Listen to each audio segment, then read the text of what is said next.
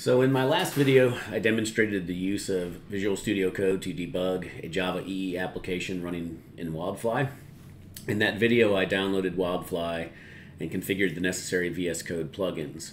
In this video, I'm going to show you how you can use VS Code remote containers to streamline developer setup and ensure a consistent developer experience. So let's start with the end in mind. Imagine you have a developer that's ramping up on your project. All that is required is that they install Visual Studio Code and Docker. Docker is used by the Visual Studio Code remote containers extension, and so we need to have that on the system as well. So I'm going to go ahead and launch Visual Studio Code. And I'm going to show you that I went ahead and removed all the extensions just to reinforce the point that this is a clean installation of Visual Studio Code. I'm going to go ahead and follow these prompts to go ahead and install the remote containers plugin. Now that that's installed, I'm going to go ahead and open up my project. So let's go into project, videos, example.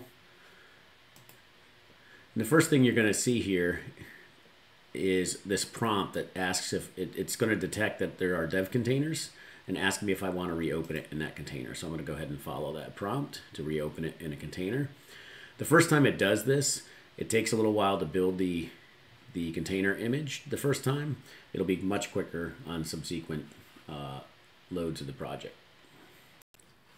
Okay, so once the dev container is built, it will open up the project. And you'll see the project already has all the configuration of the extensions, all the extensions installed that I need in order to work on this project. That includes the Java extensions, my server connector extension for managing my Wildfly instance. So you can see that I can actually go ahead and add a new server. Now this will be the local file system in the container. And I'll go ahead and add that.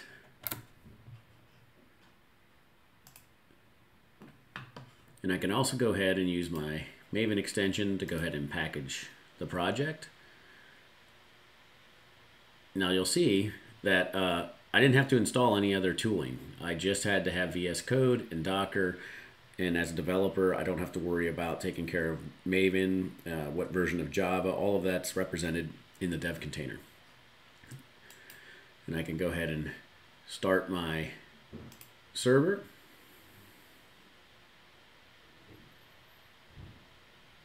And you'll see the first time it sees a port being used, it's going to go ahead and forward that port and give you an option to go ahead and open it in a browser, which I'll do. And there's my Wildfly server. And I can go ahead and add my deployment as well. Let's go in here. And we'll see our application go ahead and deploy once I do a full publish.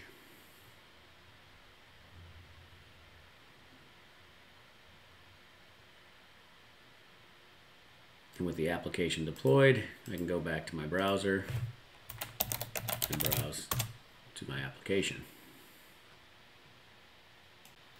So how did we do all of this? The rest of this video is going to show you how you set up a project to use dev containers and how you can go ahead and configure it to include Wildfly and to include the necessary extensions to have this developer experience. So I've gone ahead and checked the project out again and made sure that we didn't have any traces of Visual Studio Code configuration or dev containers in the project. You can see here it's just the source. It's a standard Maven project taken straight from the Git repository. So I'm going to go ahead and open that up in Visual Studio Code.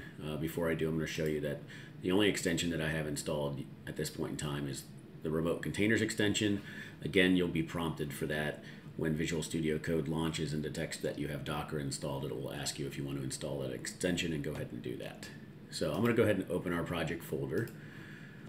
And unlike earlier in the video, because we do not have the dev container yet configured for this project, it's not going to prompt me to reopen it in a remote container. But what I want to do is I want to go ahead and add a dev container configuration to it. I'm going to ignore the prompt here to install the extension pack just yet because I think we want to go ahead and do that once we have our remote container. So we're going to go to our command palette, and because I had recently used this earlier in the video, it's here at the top, but you want to go ahead and select remote containers, add development container configuration. And you can search this for different configurations depending on your needs. In this case, I want the Java. So I'm going to go ahead and select that. I'm going to pick the defaults here. It's going to also install Node because many times you're developing web apps, you need Node as well. I'm going to go ahead and tell it to install Maven. And then it gives you some options to install some additional tooling. I'm not going to do that at this time. And what that's going to do is it creates the dev container JSON, which is a configuration file. That's under a hidden folder called .dev container. You would want to check this into your project. It's also going to create a Docker file that is used to construct the dev container. So we're going to go ahead and let it build that and reopen it in a dev container. So with remote containers, this little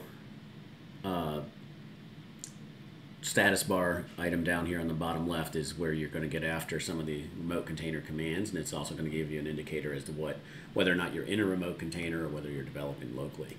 So I'm going to go ahead and click this and pick reopen in container. And just as you had seen before, the first time it's going to go ahead and ask you if you want to build a container, or in this case rebuild it because the Docker image still exists on my system. And you'll see that it went ahead and did that, and now I'm actually running it inside the Java dev container. You're also going to see that because that dev container already defines the Maven, installs the Maven and installs Java, but it also defines some common extensions that people want when developing in Java. So those extensions are already installed and we're ready to go. But we're missing two things for what we want to do. The first thing we're missing is Wildfly. We want to be able to, this Java application is a Java EE app, and we want to be able to deploy it to a Wildfly container and run it. So we're going to go ahead and modify our container here to add Wildfly. So let's go ahead and modify this Docker file, and let's add Wildfly. So this Docker add command is going to pull down the Wildfly distribution to the temp folder, and then this run command is going to go ahead and create a Wildfly folder off of root in the container, and it's going to extract that archive to that folder, and then we're going to set the permissions. When running inside the container, you're running as this VS Code user, and so we want to make sure those permissions are correct. So we're going to go ahead and save that, and then we're going to ask this to go ahead and rebuild the container. So you'll see it working down here. You can click on this and you'll see the logs. You can see that it's downloading the Wildfly release, and then you'll see all the other commands execute. And then there are a number of commands that execute after that to start the VS Code remote server. So now that we have Wildfly, we can actually jump down into a terminal. And these terminals are running inside your container, so you can see the file system inside the container. And we can see that we have this folder now, and we have our installation. The other thing we're missing is our server connector plugin. I found that searching for Wildfly is a faster way to locate this extension. And I apologize for continuing to flip between extension and plugin. I mean extension. Probably spent too much time in IntelliJ. So let's go ahead and install this. Now what we want to do is we want to install it into the dev container. The other thing you're going to want to do is you're going to click this and you're going to want to copy the extension ID. The reason is that while this is going to go ahead and install the extension, it's not going to remember that. It's not going to modify your dev container configuration. So we want to go back up here and we want to add that as an extension so that the next developer that opens this project, so that when we push it up to Git and someone else pulls it down, they'll get this extension automatically. So with that installed, you can see now that we have our servers tab, and we can go ahead and add our Wildfly server. Now note, this is of course the container file system, not our local file system. Escape again.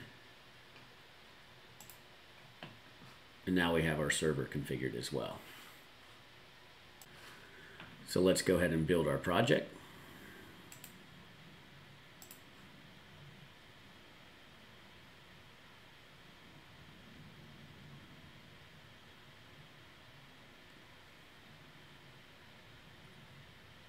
Number of dependencies have to be downloaded the first time.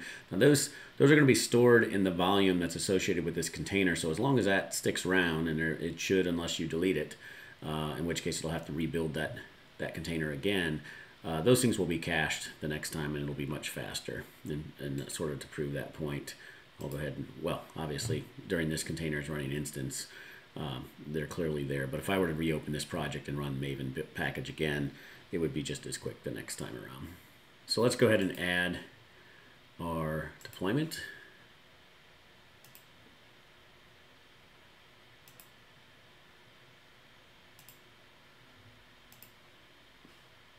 And start our server.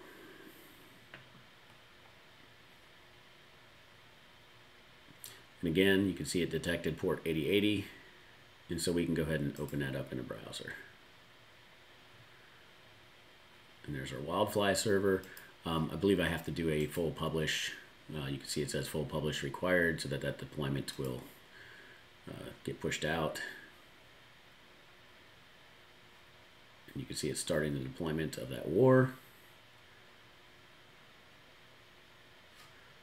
And now that it's done, we can go back here and browse to our application. Just as before, we can also restart this in debug mode.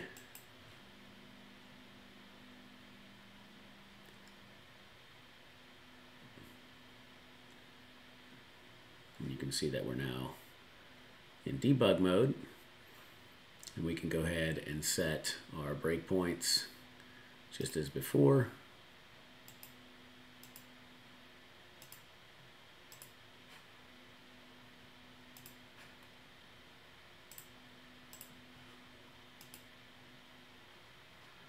And now we're debugging as well.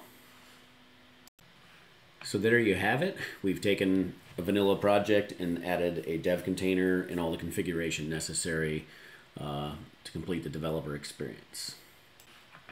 So if you want to learn more about remote containers and how they work, you'll want to go to the Visual Studio documentation, and they explain exactly how these remote containers work. The short of it is that it's a Docker container that's running. Your source code is mounted via volume mount into the container. There's a VS Code server process that's running inside the container. And your IDE essentially just becomes a sort of a thin client for that remote server. So everything's sort of taking place inside the container. And in between closing down Visual Studio Code and reopening it again later, those volumes, your Docker volumes, are saved as long as you don't delete them. If you do happen to delete them, it's not as though you lose your source code, but you might lose any additional configuration you did beyond the dev container configuration, and you would have to rebuild the container again. So that's it. I hope you enjoyed the video, and if you'd like to see more videos around Visual Studio Code and Java development, let me know in the comments below.